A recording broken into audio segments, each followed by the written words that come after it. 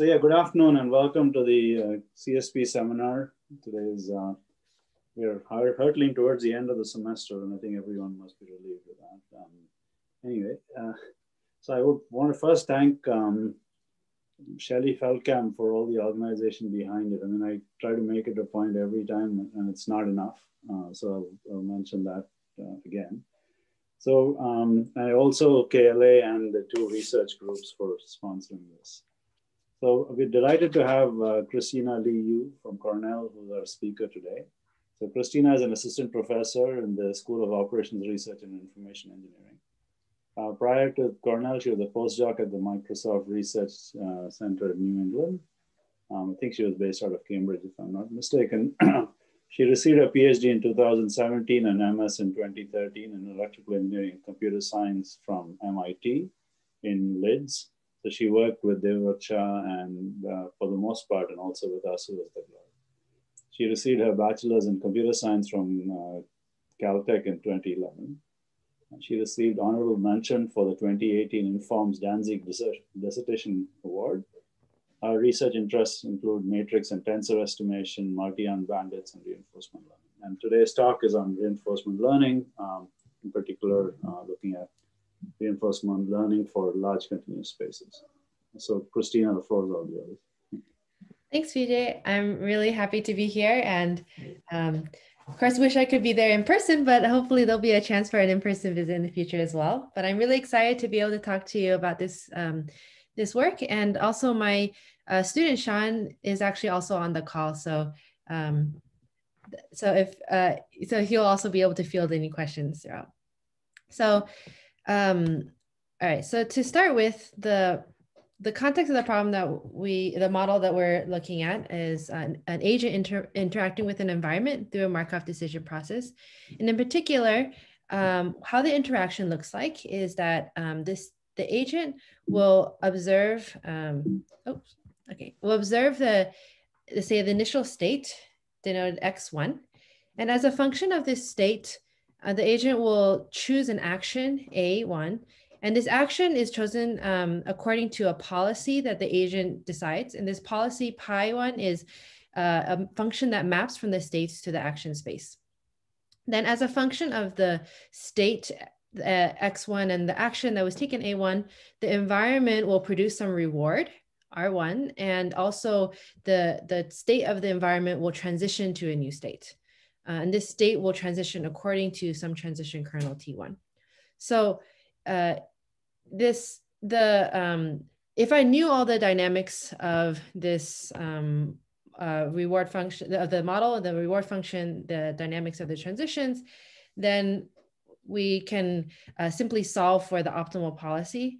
But the challenge in reinforcement learning is that we're dealing with an environment that has an unknown dynamics and rewards. So in particular here, we're looking at an episodic reinforcement learning setting where the agent is interacting with the environment over episodes, and each episode is going to be length h, and the episodes will repeat k times.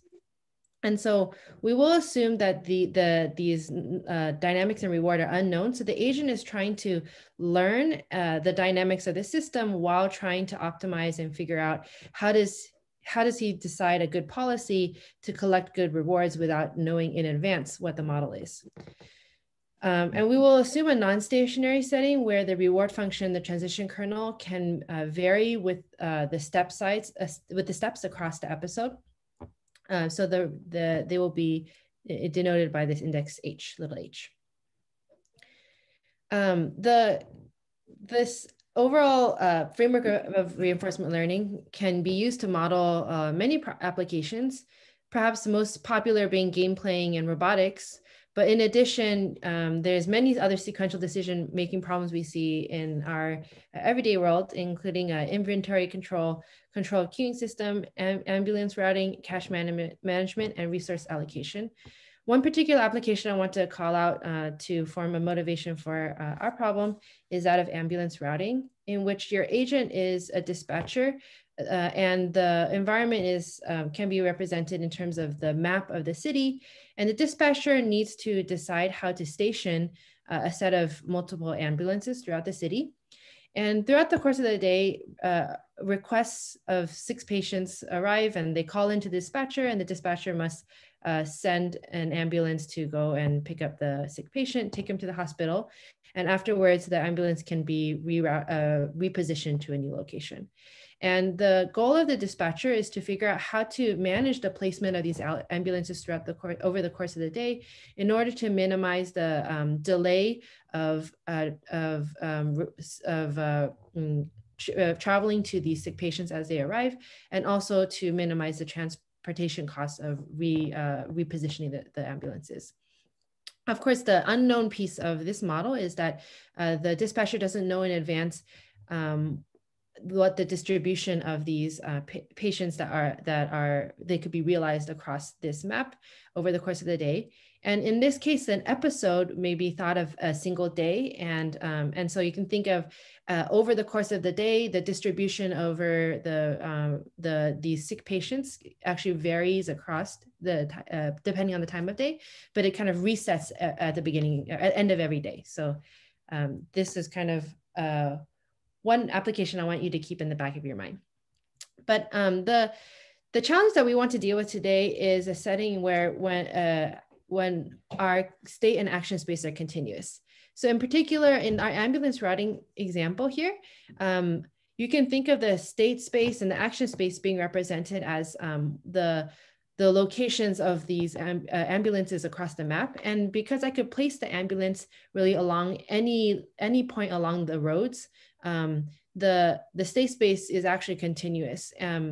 Of course, when we look at a map, we know that maybe I don't actually need to model as continuous, because it may not make a big difference if I position the ambulance, in this particular location, or maybe shift it over a few feet. And so in practice, you might think about just simply discretizing your map. So taking your road and chopping it into discrete segments.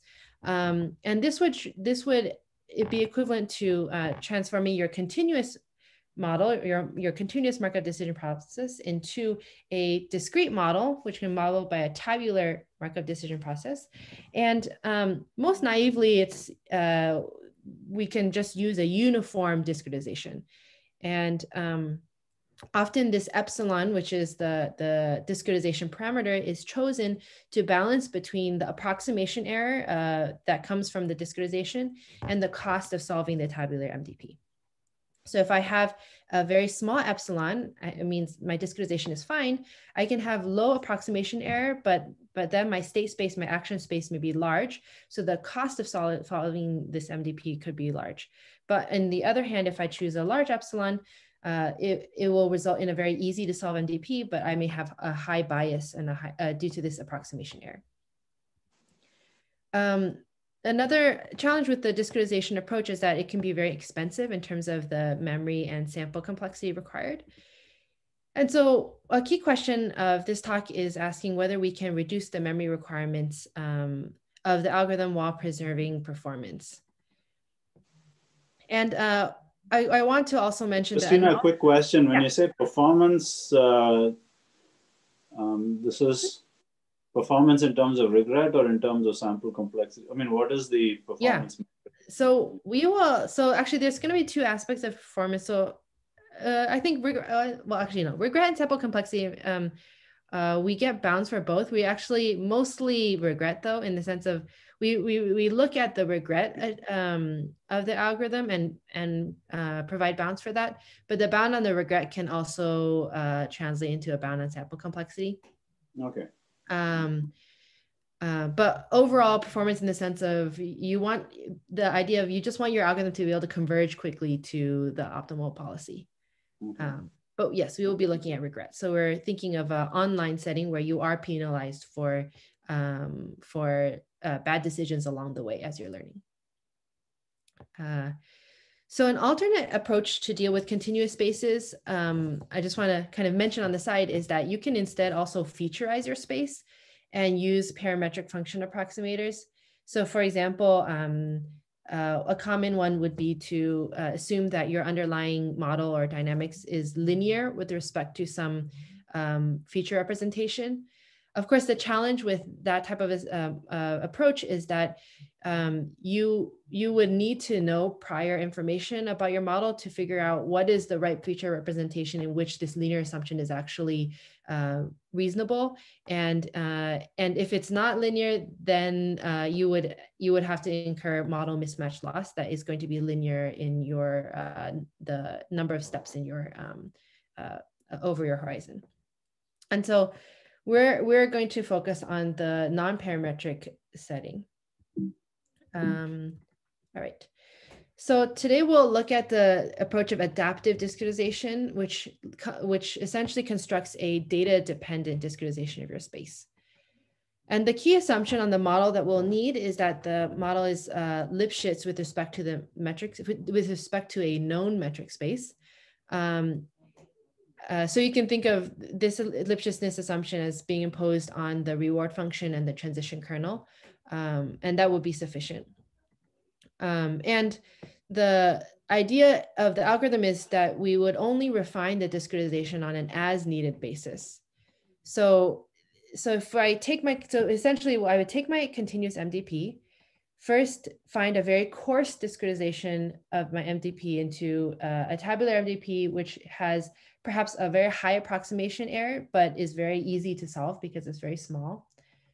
And then after a certain amount of time, when I collect enough data and I perhaps learn something over this approximation, my first approximation, then I might refine my discretization and produce a second tabular MDP, which has lower approximation error, but a larger state and action space. And the hope is to locally refine your discretization so that you generate a sequence of discretizations that eventually allows your algorithm to find the optimal policy, but without needing to over-explore or over-discretize in regions of the space that are suboptimal.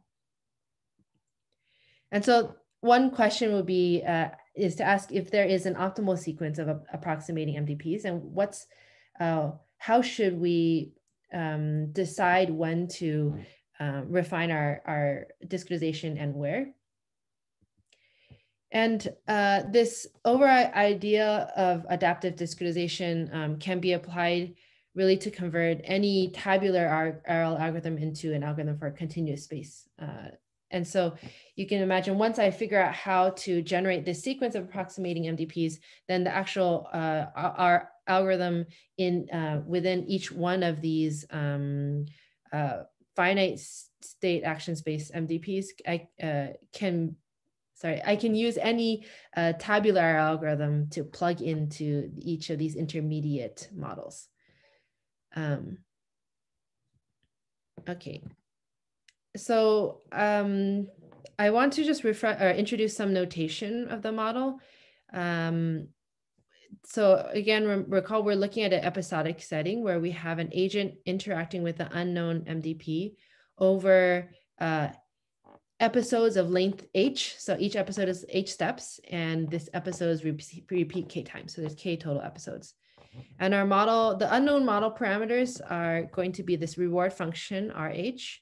And this is for little h from 1 to big H. So we have a reward function for each one of the big H steps. And the transition kernel, which maps from your state and action space to a distribution over the state space. And we will denote this value function by V. And here the subscript is the step within the episode, and the superscript is the policy. So the value function for a particular policy pi is defined to be the expected reward that this policy pi will collect starting at step H and at state X. So if the state of the system is at X, state X at time H, what is the expected reward that this policy pi will collect from time H all the way until the end of the episode, until capital H. And the quality function, or which we'll refer to as the Q function, is simply only slightly different from the value function. Essentially, it's looking at if I'm take action A at step H, and then for all subsequent time steps, I play policy pi. then what is my expected reward? And so this Q function represents the expected reward for playing this action. So it potentially may deviate from policy pi at step H, and then from future steps, it will play according to policy pi. And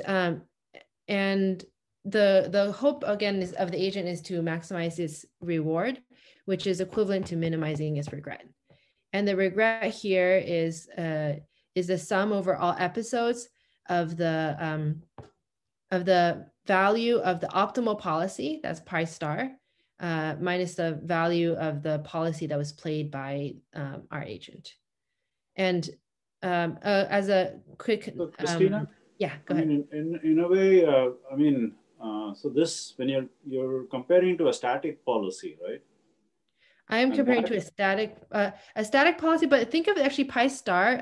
I should say pi star is a policy that's allowed, it specifies a policy for every step. So it's allowed to. Okay, so it can be, okay, that's fine. So it can be a time varying policy, but it's a stationary policy nevertheless. In the sense it's stationary as in it takes this current state and then applies based on the time it applies something.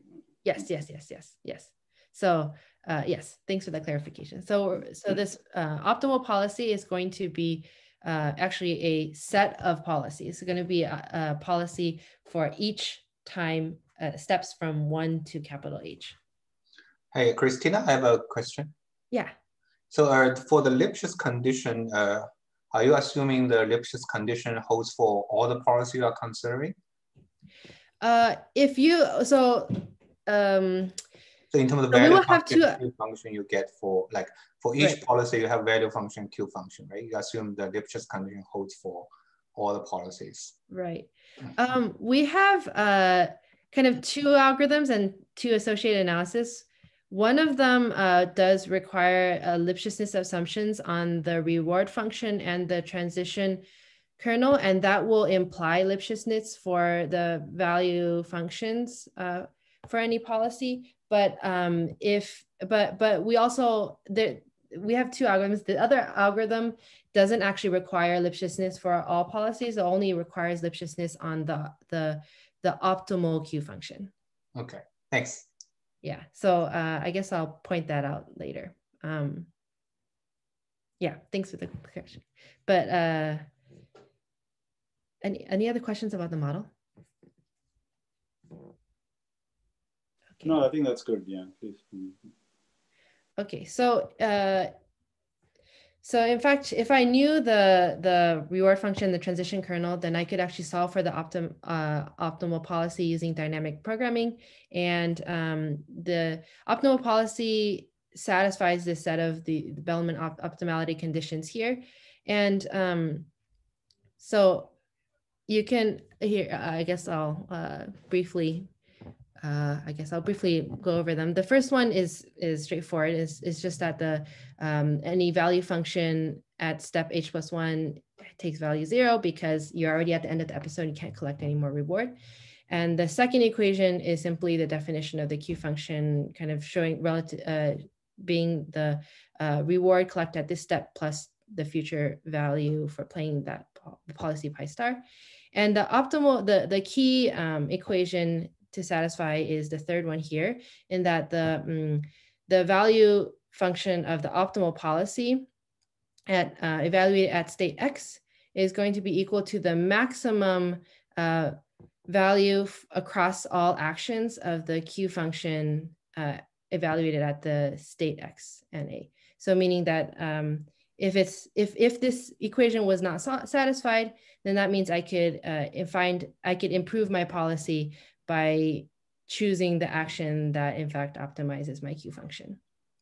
And so you can actually see then that the optimal policy is in fact a fixed point of this Bellman optimality operator, where you can see, so here all I've done is kind of plugged in the definition of the Q function into the third equation here, that if I had a, say if I had a value function V, the Bellman optimality operator essentially improves it, takes a one-step Bellman update in which it computes the maximum action, the action that maximizes the reward at every single state, where it uses the running value function V to approximate what your future value would look like in future steps.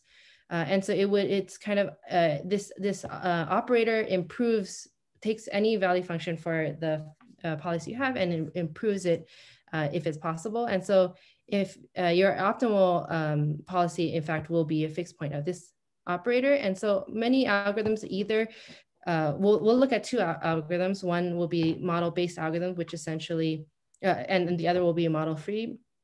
But they essentially will look at either applying fixed point. Play has a question, I think. Oh, yeah, go ahead. Hi, Christina, just a clarifying question. So pi star, does it operate on the continuous state action space? Yes, it does operate on the continuous state action space. Okay, and each pi k operates on a discretized or tabular state action space or something? Yes, so right now here, I guess I haven't mentioned how the discretization will look like yet, but yes, in our setting, our pi k's are going to operate on the discrete space, and then but we'll be comparing against pi star, which is operating over the continuous space. Yeah, okay. Yes. And so, all right, so I think what I want to do next is kind of mention that there's the main format of our algorithm, which is the overall idea of adaptive discretization, but really we apply it to two specific realizations of the algorithm. One will be a model-based algorithm, one will be a model-free algorithm. And so then I will present each of those algorithms in turn. But first, I guess in order to introduce it, I want to, we'll first look at what these model-free and model-based algorithms look like in the discrete space. But our adaptive algorithm essentially maintains a partition of the state and action space that's refined over time in a data-driven manner. And given the current partition, the current partition will translate into a finite state and action space MDP. And on that finite space MDP, we will run under the original tabular RL algorithm. There is a little bit of tweaks that's required, but I'll kind of point them out as we go. And here you can plug in, there's either model-free RL algorithms or model-based algorithms. And I'll mention what that means in just a moment. And the key thing we need to figure out is how to refine our partition. And what we do is to start partition a region of our, when it has been chosen too often. And this too often is going to be defined in terms of when the confidence radius is smaller than the bias. So this is in fact a very natural splitting rule because it's particularly the threshold at which the new data points will help reduce the confidence radius, but don't reduce the bias. And so when the confidence radius becomes smaller than the bias, that's precisely the point in which you need to further refine that region of the space in order to make improvements on your estimate, because otherwise your bias will dominate there. And we'll see that in fact, this is the, well, this seems to be the right splitting rule to use. And there have been similar existing heuristics that do empirical work, testing out different kinds of splitting rules. But a large part of our contribution is showing the analysis for this algorithm. So there are two, I would say two overall types of RL algorithms, model-based and model-free. And model-based algorithms is probably easier to explain, so I'll start with this one. And first, I'm going to describe what the model-based algorithm looks like for finite state action spaces settings. So the model-based algorithms maintain empirical estimates for the reward function, the transition kernel.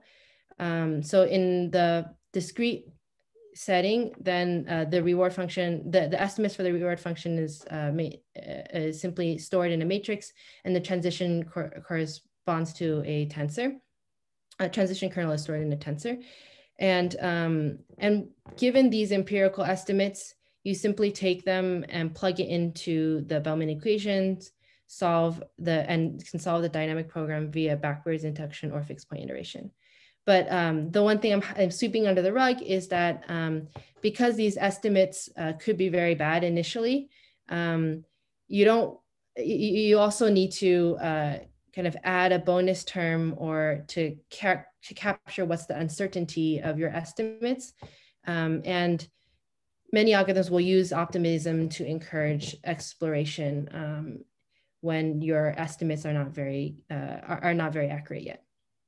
And so here, these Q hat, R hat, so R hat is denoting our estimates for the reward function, simply the empirical. This E hat is denoting that I'm taking expectation with respect to the empirical distribution that we've collected so far from the transitions we've observed. And that corresponds to an estimate of our Q function and our value function. And so this is the overall form of a model-based algorithm. And essentially what our adaptive discretization algorithm needs to figure out is how do we manage these estimates for the reward function and transition kernel when you're in a continuous space? So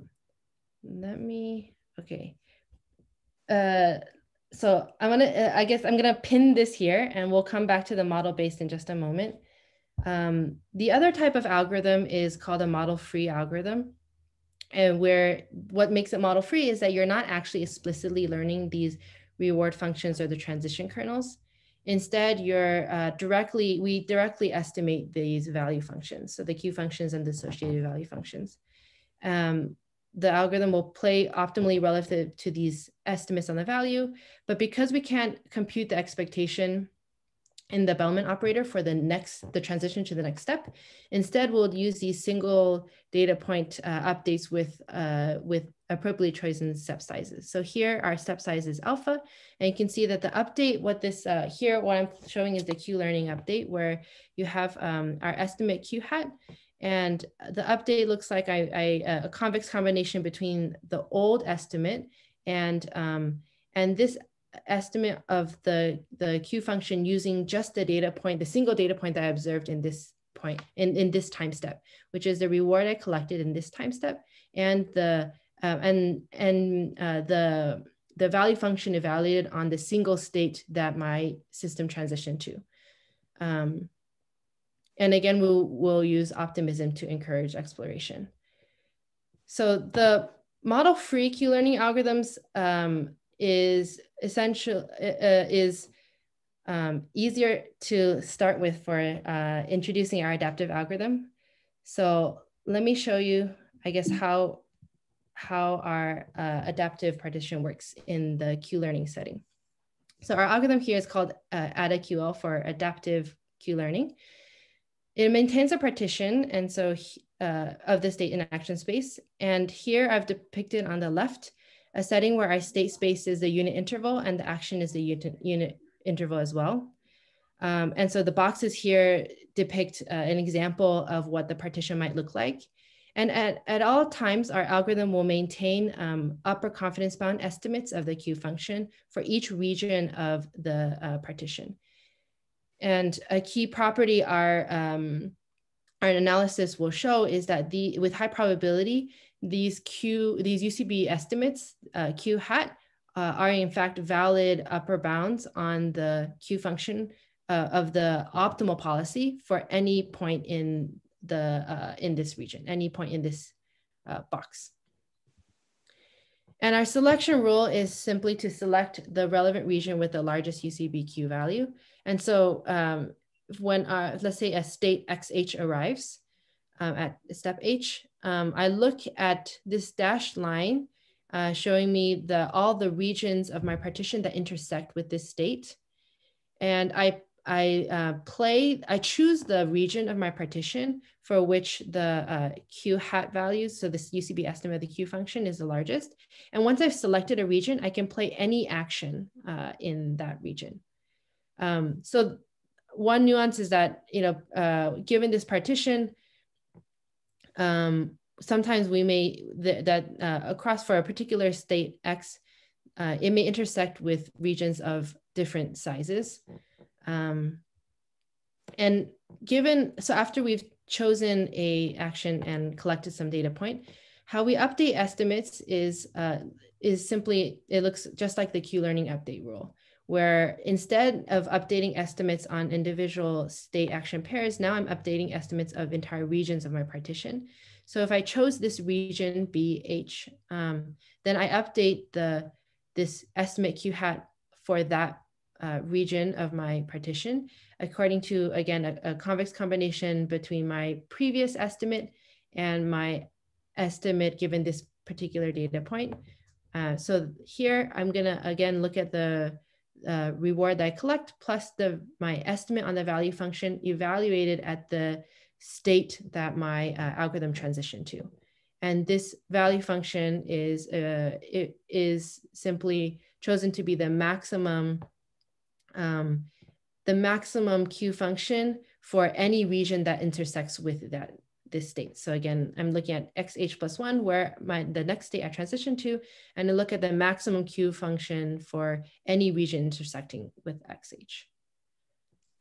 So to pause here, I just want to emphasize our Q function and the value function are defined, the Q function is defined over the partition, and the value function is defined over all of the entire continuous state space.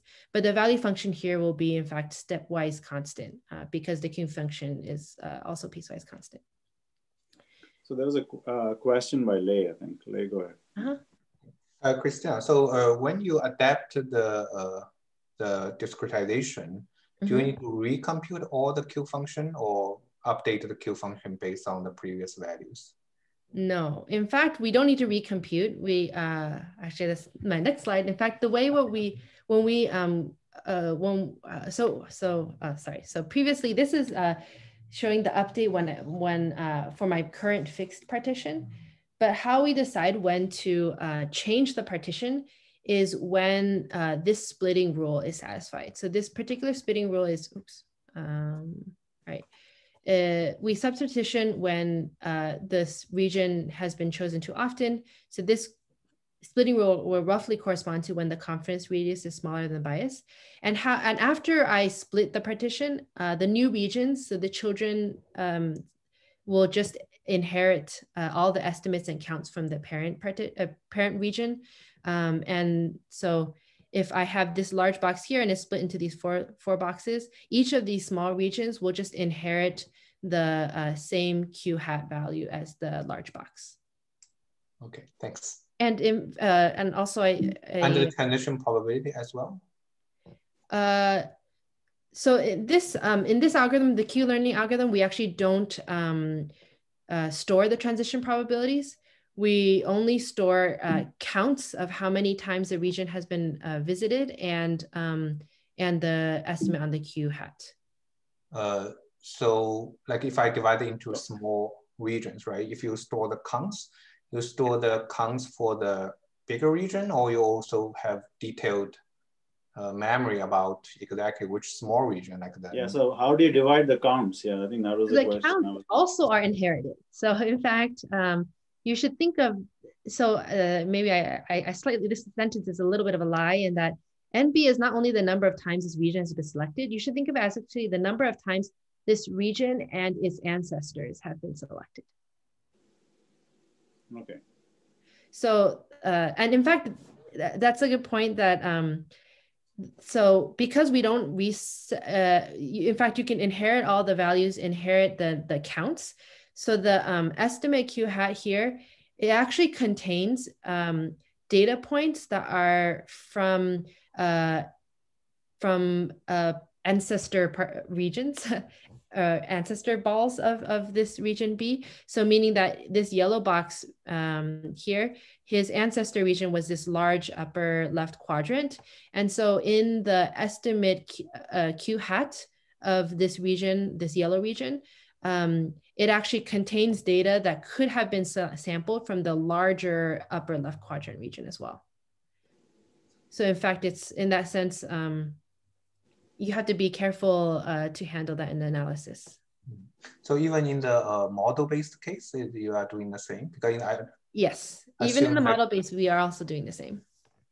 But in the model-based case, you store the transition probability. That's part of your model, right? Yes, we will. And then you will inherit all the transition probability from the big Yes, we will also inherit, yes. Okay, okay, great, thanks. Yeah, so actually we'll move on to the model-based now. But the last comment on this model-free Q-learning algorithm is that this algorithm at a QL, you can think of it as approximating this Q function with a regression tree. So in fact, the previous heuristic paper was actually looking at exploring different types of splitting rules. But interestingly, the splitting rule that does well is in fact the splitting rule that that we propose, which has kind of a very well-founded theoretical basis. And a quick note on this. Okay, actually, I think I should move on. All right. So next I'll want to mention what's different about the model-based version of the algorithm. So as Lei mentioned, we'll also have to keep track of additional quantities for the model-based version, where we actually keep track of the estimates of the rewards and the transitions across the state and action space. So here, the reward function is more straightforward. It's defined over the partition, but the transition, the estimates of the transition kernel is defined over mappings from a region in the partition to subsets of the state space. Okay, actually, I'll go to this slide first. And in particular, the transition function that we estimate will be defined over, we're estimating the transition from, say, a ball B to a uniform discretization of the state space up to the precision of this ball. So in particular, if I have a region that's very large, then when I'm estimating, let's say the T hat sub H associated to a large region, the range, so it will map to regions of the state partition that are very coarse, versus if I'm looking at the estimate of the T hat for a small region, a smaller box, then we're going to keep track of the transition kernel up to a closer precision, up to these kind of smaller boxes. Let's see. Yeah, okay. And this is because we want to, in our analysis, we want to ensure that the accuracy of our estimates in different locations are roughly proportional to the diameter of the region. And so in particular, we want the estimates associated to this ball and estimating his value function to be roughly proportional to its diameter.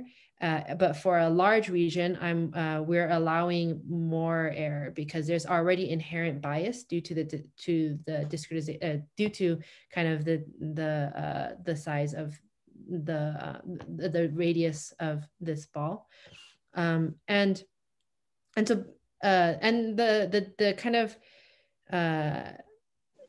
I think there's on one hand, if I have a small region like this yellow ball B here, if I look at this discretization on the bottom axis here, it's actually keeping track of the transitions to a finer degree than the associated partition of that part of the state space, versus if I'm looking at a large region here, it actually even though the left side of the state space has been already partitioned to smaller regions, the transition kernel we are storing for the large boxes, in fact, throws away that extra precision.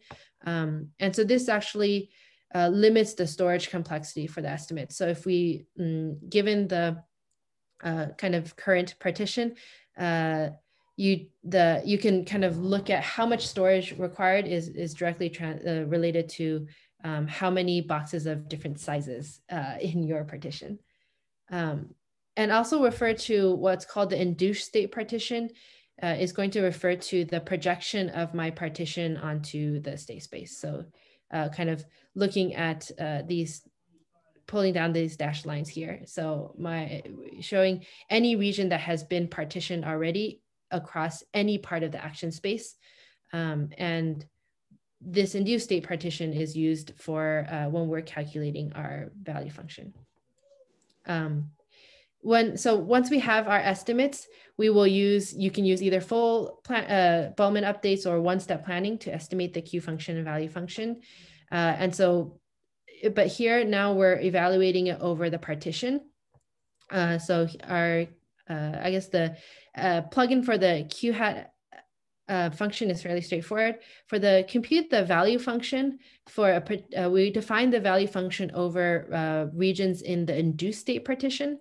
And this is because our transition E hat here, this is computed with respect to these empirical estimates, and the most and they will kind of map to balls A that are subsets of this partition. And so this A is actually could be finer than our induced state partition, but essentially you're going to look at for any region in our induced state partition that includes this ball A, what's the maximum Q value? Sorry, that was a little bit messy, but essentially you're looking. But I think one way to think of it is sufficient is that if you look at the transition estimates, it's sufficient to think of it as keeping track of transitions to the induced state partition. And this is because our Q function is only stored up to a precision of the induced state partition. So it only really matters up to that value. So our selection rule is that we select a relevant region with the largest UCBQ value. And now the last part, the splitting threshold follows the same idea where we subpartition when the confidence radius is smaller than the bias. And the new regions all inherit all the estimates. So then inherits the estimates of the counts, the transitions, as well as the rewards. So one thing I want to point out here is that this splitting rule now actually depends on the dimension of the state space instead of in the model free version, this was just a 2. In the model-based version, this is the dimension of the state space. And this is because our confidence radius, so this bonus term here actually comes from characterizing the uncertainty in our estimate of the transition kernel.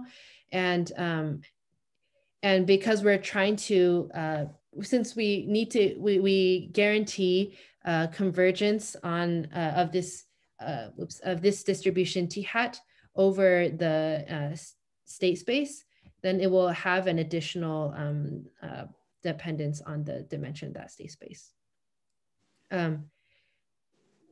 Okay, any questions about the algorithm? This is a good time to pause.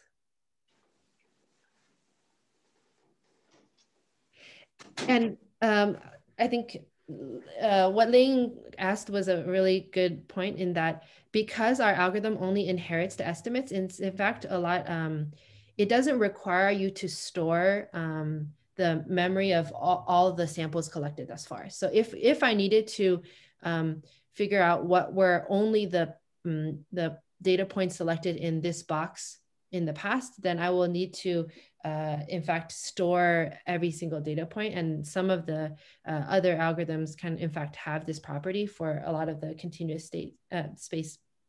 For example, the equivalent kind of kernel-based approaches.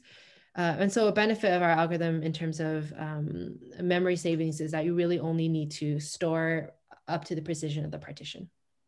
Yeah, Christina, if I may, maybe I can ask a follow-up question based on your comment. Mm-hmm. So if we just inherit the parent parameter, especially the transition probability, mm-hmm. Then you from the data, if the transition probability or the data actually come from one subregion, right, not uniformly distributed region, then when you inherit that transition probability, then for the other subregions, that transition probability could be very wrong. Yes. Can you give us an intuition of why the algorithm can solve this issue? Why this is not issue in your algorithm? Yeah. So I think the way I would think of it is that the splitting rule, in fact, enforces if almost exactly how much time you're spending in every level of this hierarchy tree structure you're building. So meaning, and in fact, let's say in the simple case, when let's say DS is 2, like the number of time and the diameter, you should think of it as 2 to let's say here 1/2 to the depth, or 2 to to the depth of the okay, sorry, let me pause, roll back. So you can think of our partition as being constructed by a tree. And so what's important is actually the depth of the region in your partition in this tree. And so the depth has to do with how many times it's split. And the depth will exactly translate to both this diameter. And in fact, the number of times that a partition is selected before it's split along each depth of this tree kind of grows, let's say doubles each time. So imagine every time my diameter is divides by 2. And so actually not just doubles actually. So it divides every time in a subsequent, my child has half my own diameter. And so if you look at what's the number it needs to satisfy until this threshold is satisfied, it'll be 2 to the DS. And so this is, I'm slightly sweeping something under the rug because n is not only the number of times I've been chosen, but the number of times my ancestors have been chosen. But because of the fact that it's like 2 to the DS, this n number of times that a region has been selected is going to be dominated by the most recent level. In that basically in the very first estimate you get when you initialize is going to be a little bit off, but you're going to stay in that region long enough that that the new data points coming in is going to overwhelm all your old data points. Okay, I see. And do you also use the fact like the transition kernel is Lipschitz so that the distribution over like subregion is more or less even, use some concentration? Yeah, so in the model-based version, we need the Lipschitz on the transitions and the rewards. Mm-hmm. In the Q-learning version, we only need Lipschitz on the Q star function. I see. Okay. Actually, I had a question on that.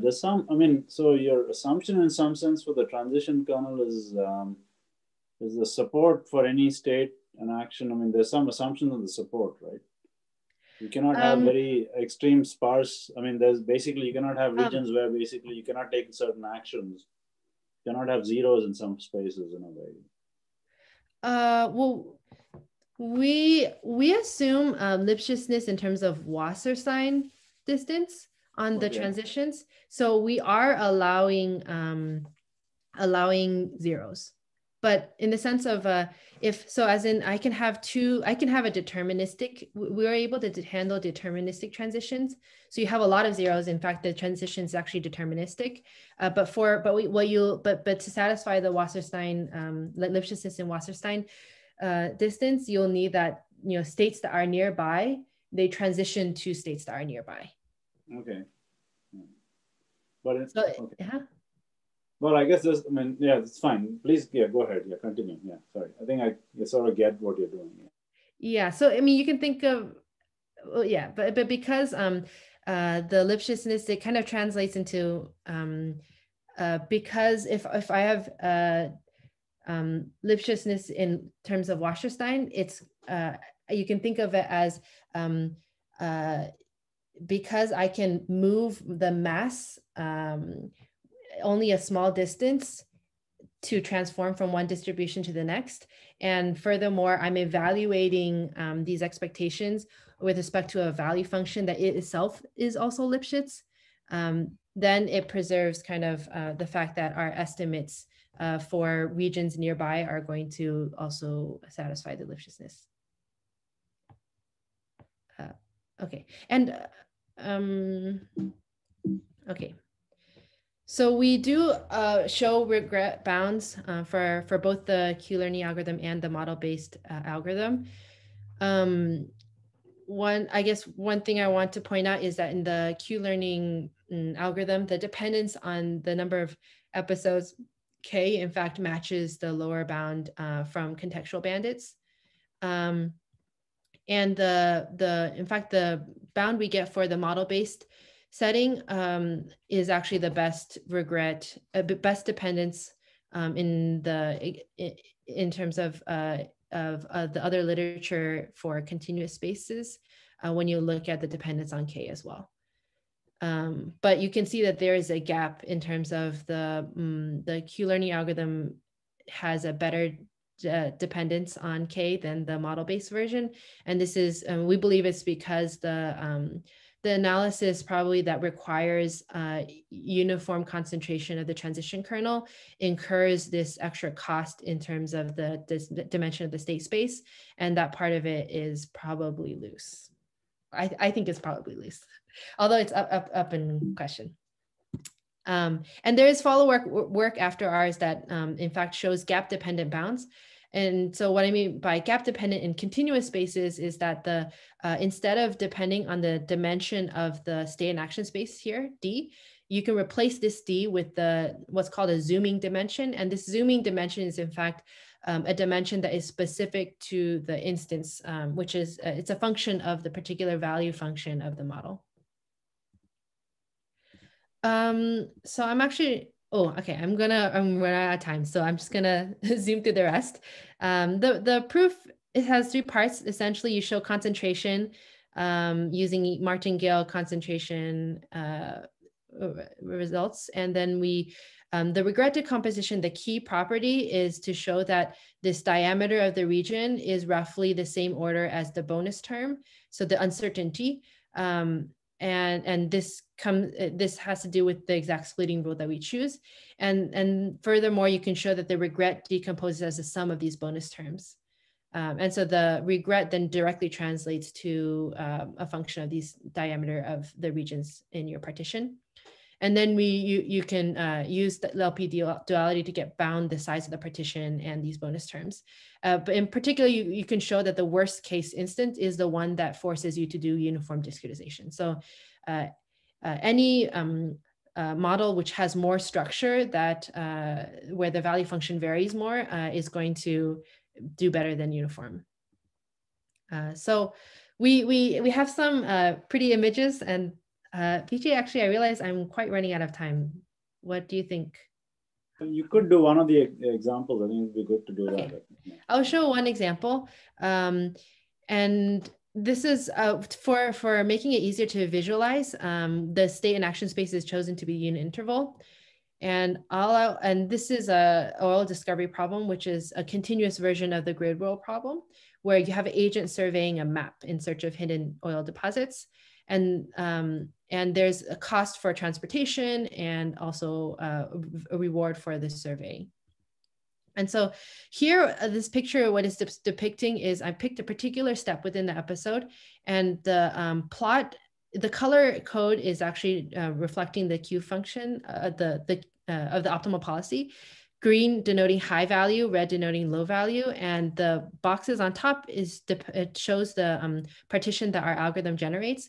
And the left one is the Q-learning algorithm, the right one is the model-based. And you can see that the partition, in fact, does seem to refine the discretization in regions of high value and keep coarse estimates in regions of low value.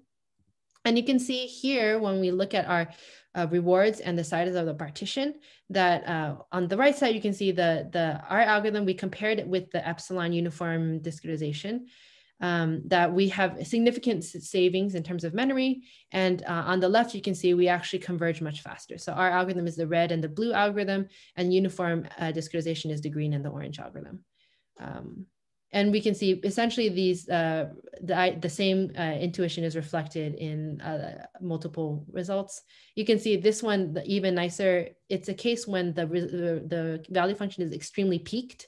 And as a result, the uniform discretization performs very poorly. It never converges. But our algorithm is able to find this very narrow region of high reward. Okay, so And we also showed that kind of compared the running time of our algorithm against epsilon net. And our algorithm performs much faster, and in fact, it gets more savings when you look at higher dimension problems. Okay, so I'll pause here and happy to. So thanks a lot, Christina. So there are two discussants. So I will. Oh, actually, there's a question. So let Clay go. Clay, go ahead with your question. Yeah. Okay, thank you. That was a very interesting talk. And I have a high-level question. I'm just curious how does the adaptive partition problem that you discussed, does it change the way we should think about the exploration-exploitation trade-off? And, for example, does it lead us to explore more than we might otherwise with a non-adaptive partition? Exactly. I think, well, actually, I think it's the other way around, actually. Oh, okay. I would say non-adaptive partitions explore more because they will grid take the state space and grid it into regions where there's certain regions it discretizes too much. And those regions, it has a heavy cost for all the exploration you need to do because you discretized it finely, as opposed to if you just blocked it into a single region, you wouldn't have to sample as many times to get an estimate on it. So by adaptively discretizing, you're actually saving exploration. You're reducing exploration in regions of low reward and kind of shifting them to learning in regions of high reward. Yeah, that makes sense. I guess I'm also wondering, do you explore a region knowing that you might be able to subdivide it further? I don't know if that's... No. So our algorithm, in fact, the splitting rule is done fully in a data dependent way. So it actually doesn't know in advance which regions are high value or low value, which regions it's going to split. The only rule is if I visit a region a lot, then I'm going to split it. And it turns out that because of this optimistic selection rule where you're, but also the way that you're making sure that your estimates are kind of converging well, that your policy is going to naturally shift towards regions of high value. And as it spends more time in high value regions, it's going to partition those regions more.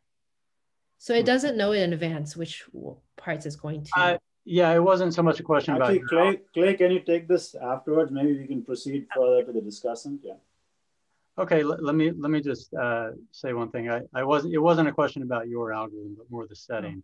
But yes, we can discuss it. We can discuss it more offline. All right. Oh, I'll stop sharing. Yeah, so I think we can go with the two discussants here. So let's go with Hanghao Wei first. I think Hanghao, you're a co-host. You should be able to present something. Oh, yeah. Let me share my screen.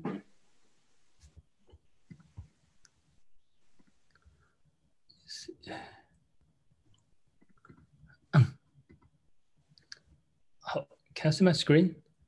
Yes. Yeah. So I really enjoyed this talk. Thanks so much, Professor Yi. So basically, this talk proposed efficient model-based and model-free algorithms for the large state action space. So it describes the state action space in data-driven way, and so as to minimize the regret. And the algorithm requires light assumptions and doesn't require access to the simulation oracles.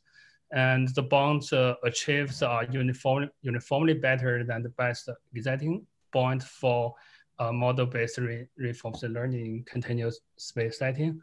So actually, my questions here is in some work that's also in the model-free algorithm, the learning rate was chosen as the alpha t equals to h plus 1 divided by h plus t. But in the at the model-based algorithm, the algorithm updates the Q value directly, and so I'm wondering. So is that a guarantee like update it directly works better than using a learning rate? Because even I think in some model-based algorithm, they also use a learning rate to update the Q value.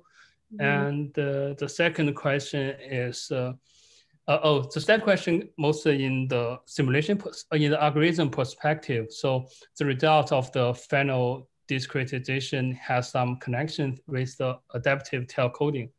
So I think in that case, they divide the region based on the accumulated TD errors of that region. But here the algorithm, it divide the region based on how many times the region was hit.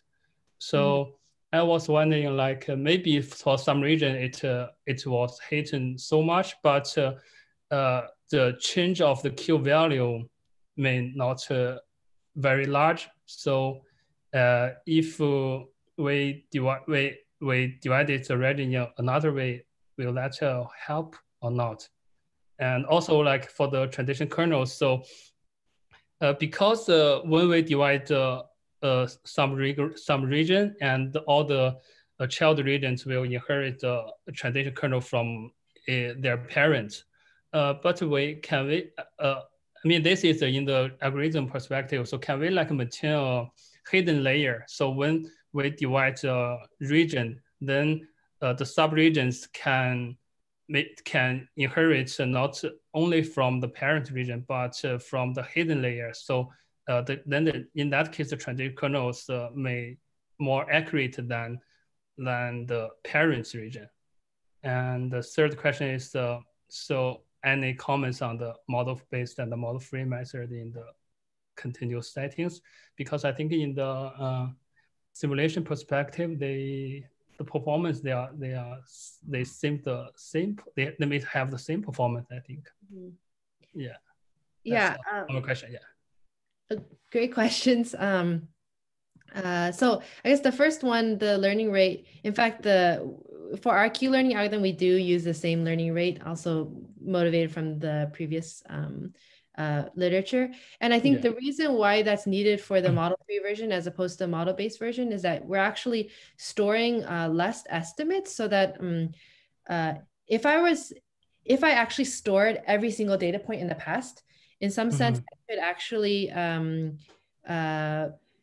think of if I updated my empirical my estimates of my value function, then in some sense, the ADA-MB, the model-based version, can be somewhat written in a form that looks like the Q-learning update, but with a step size only 1/t, but with updates, but where I'm actually tracking the kind of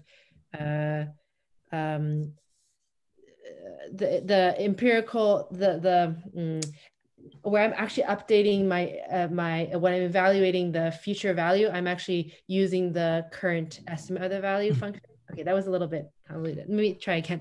But essentially I think the reason why the model-free version needs to add this extra H is because you actually want to slow down the learning, because you don't want to over bias towards the single recent point.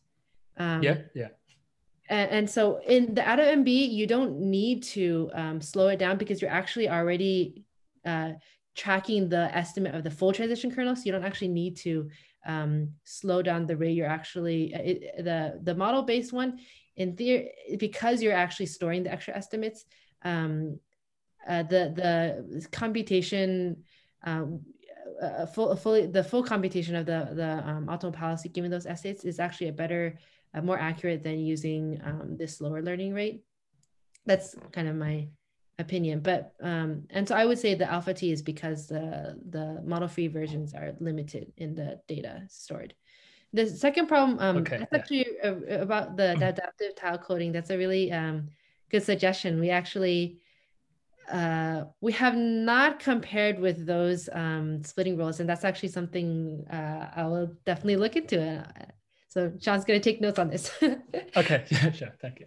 Yeah, no, thank you for the suggestion. And I'm not sure I quite understood what this hidden layer of the. It's like, so even for some parent region, like when we calculate the transition kernels, there are some different if we further divide it into 4 parts. And there's some, once when we divide the like some region, have this parent store finer estimates. Yeah, something.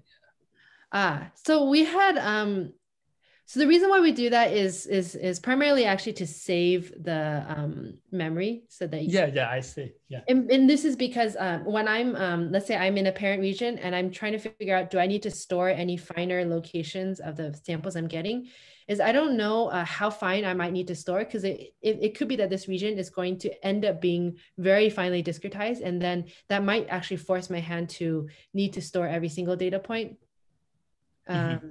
And so, because you don't necessarily know like up to what level should I store. So we don't do that for the purpose of saving memory, and that it turns out that in terms of order, like how much you can gain by inheriting your parents' estimates or even wiping your slate completely clean, it's really only a constant. So in terms of our results, everything would go through exactly the same, and the order would be exactly the same in terms of the regret bounds. If instead, when I created a new region, I completely reset the estimates, and I made the estimates take the very loose upper bound, and I reset my count to 0. Okay, I see. In fact, if I reset my count to 0, I mean, algorithmically, it sounds like, well, I mean, it will actually perform slightly worse empirically, but in terms of the regret bounds, it's going to scale the same way, because it ends up only being a constant factor. And this has to do with Lei's question that it's the amount of time you spend in that region is like enough to overwhelm whatever you initialize it with. Yeah. I see. The last comment, that's a good question in terms of this discrepancy between model-based and model-free. It's actually a question on our minds too, because I think when we looked at, I think in the discrete case, people tend to feel like, oh, model-based should do better because convert faster because you're estimating the transition. So once your transitions start to converge, then everything locks in, as opposed to model-free might take longer for that information to propagate through your estimates. Yeah. But in the continuous case, it's not as clear, because the cost for estimating your transition kernels in the model-based algorithm is actually very high, and it forces your algorithm to, like, because your bonus terms then are larger, your uncertainty is larger. It kind of forces your hand to split the regions much slower and spend a longer time in exploring before you refine.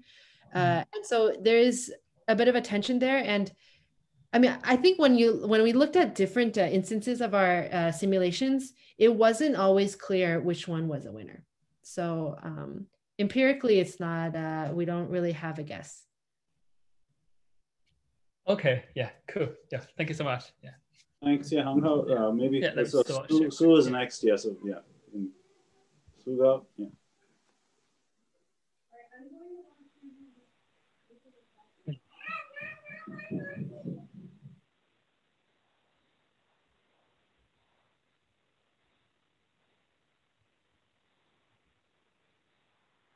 Can you hear me? Yep. Hello? Okay. Yeah, so I just go through a very brief overview again. So the key assumptions in these works are they assume a matrix exists in the state action space such that the diameter of that state action space is finite, and they assume the transition kernel as well as the reward function for the ADA MB case or the optimal Q function for the ADA QL case are Lipschitz, and they assume that the learner has the complete information for the above information.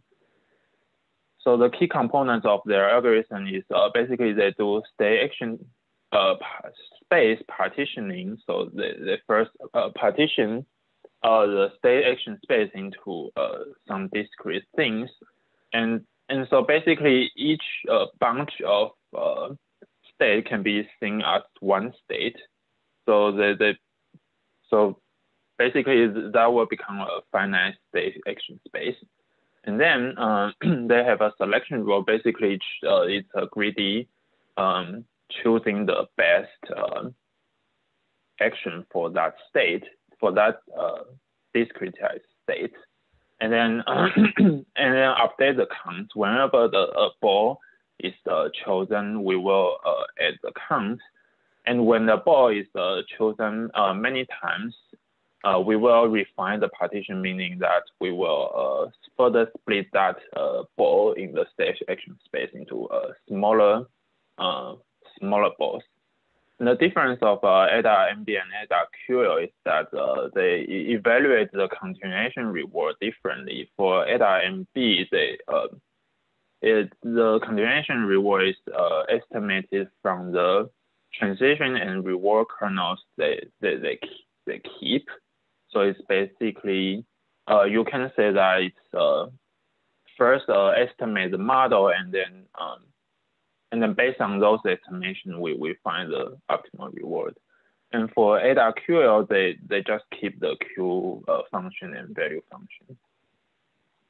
So I just have a few observations and some questions. So actually in both of their algorithms, they doesn't really require prior knowledge of the model, meaning that they don't need to know the reward and transition in advance. So for ADA-QL, of course, it's model free. For ADA-MB, they actually estimate those reward and transition, so they don't have to know that in advance. For second observation, I make an analogy to the hierarchical bandit problem. So it's a little bit similar, but not quite exactly. So in hierarchical bandit, there are different layers, and for each layer, there's the agent choosing the arms, and the upper layer agent will choose first, and then the lower layer agent. So in this setting, the best run is achieved by in a multi-timescale manner, meaning that the upper layer will have to explore slower until the lower layer nearly finds the optimal subarm. But here it's the same agent, right? And the upper layer sort of, in some sense, reflects the reward for the lower subarms. Of course, I think they say you can arbitrarily sample. It doesn't really have to be any sort of average. Yeah, and that is coming from the intrinsic metric space. To guarantee that you don't really need a good average of that. And if the upper arm is explored sufficiently, basically in the algorithm, it means that arm is good. So we will further split that ball and then start to explore lower subarms. So my question is, what if the such metric is not known in advance? For example, we have a large discrete state action space, and we don't have any knowledge of the transition or reward or just no information for of anything. So can we build a matrix from the history, transition, and reward such that the idea of your algorithm can still be applied? Mm-hmm. Thanks. This is a really great question. In fact, I also wondered the same thing. In fact, I don't have a full answer for that. In that it is true. Key assumption is that we do need to know the metric. And I would love to figure out how we can estimate the metric, you know, in an online way as well from the history. I think that it would, my hunch is that that it would be that in order to be able to estimate the metric, we would need an additional assumption beyond just Lipschitz and with no knowledge of any structure of the states and action space. So one, for example, one assumption that I think might lead to some result is if let's say you knew structure in the action space, but you didn't know structure in the state space, or vice versa, then you might be able to use kind of knowledge of the metric in one setting to kind of boost estimates for the metric and learning similarities in the other sense. Otherwise, if it's large discrete and I know nothing in advance, I still may need to incur, in order to even learn the metric itself, I still may need to incur cost that scales with the full size of the state and action space. But I think I'm actually very interested in that question as well. And yeah, my only partial idea is really if you had a little bit of information, you could kind of boost it so that if I knew some very loose information in the action space, then I could use it to compare states and learn and try to estimate similarity in the state space. But if I didn't know anything, I hesitate to think that the cost of building the metric itself might be as costly as learning the optimal policy. Yeah. And then you might need not, and then you might not have anything to gain. So actually, I'm not sure what I'd anticipate, whether it would be, whether you would have something to gain or not.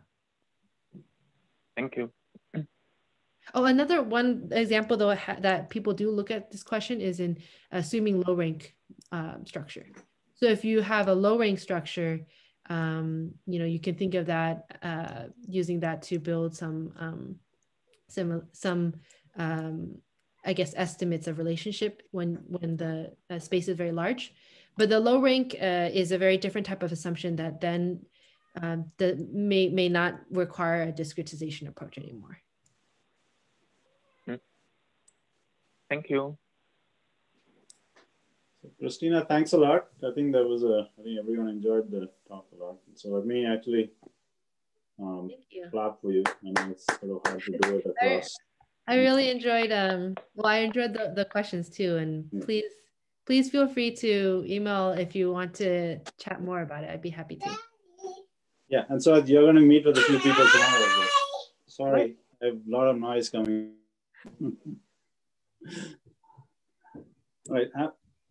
Thanks again. So let's stop the seminar here. All right. Thanks a lot. Yeah. All right. Bye. Thank you.